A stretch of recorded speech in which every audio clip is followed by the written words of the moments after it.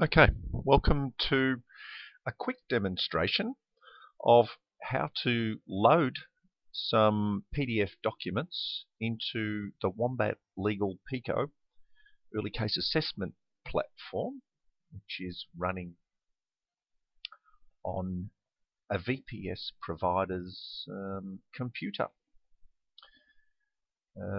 Okay, we've just got a bunch of documents here, which are essentially PDFs, and they're just related to tobacco type stuff, which have just been downloaded off the internet and classified into a bit of a structure so we can use them. So here are the folders that each contain however many PDFs. Okay, the first thing we want to do is zip these guys up.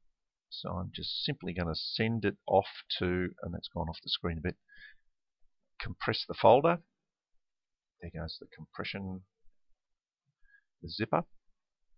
So now we have a zip file which contains the directory structure and all of our zips. The next thing that I want to do is send these to the WombatLegal Pico system.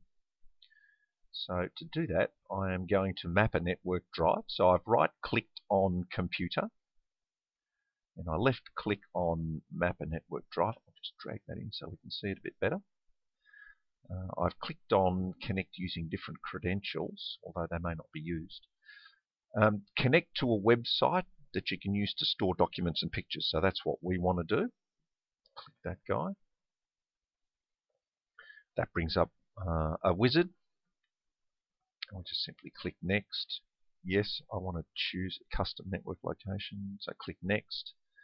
And I want to enter this guy here. I've done this before. So we use the HTTPS protocol, which encrypts our data.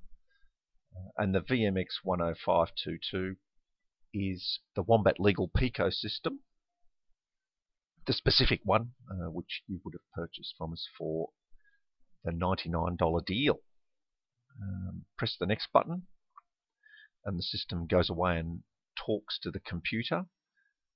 Now the location of these computers varies depending on your geography. So in Canada we have a provider in Canada, and in Australia we have an Australian provider, and in the United States there are a number of providers. And eventually it will ask us for our credentials, I hope, once it communicates. There we go. And I've typed in some credentials before, so it's remembered that. Now these credentials are the credentials that you would use to log into the system through the web interface. So there's only one login. You just type your username and password, click OK, and that is now completing the process. We can give the folder a name, so I'm going to call it WombatLegal Pico. That's a good name. I'm going to click the next button, and it's going to open it once I click Finish. So I click Finish, and there we go. We have some stuff in the export folder, possibly. Not quite sure what's on this system. Yes, we do. We've already exported some stuff out of here. Then we have the import folder, and what I'm going to do is I'm going to go back over here. I'm going to copy this guy, which is my zip file containing the PDFs. I'm going to paste it,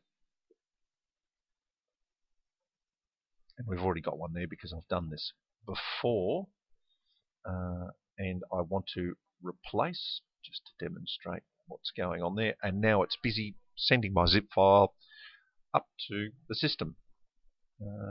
Now that will take some time. We have a 1 megabit link here, which is ADSL2 on an all-you-can-eat deal, and that will take about 3 or 4 minutes. So we don't want to watch that. So I'm going to press the F7 button to pause the video.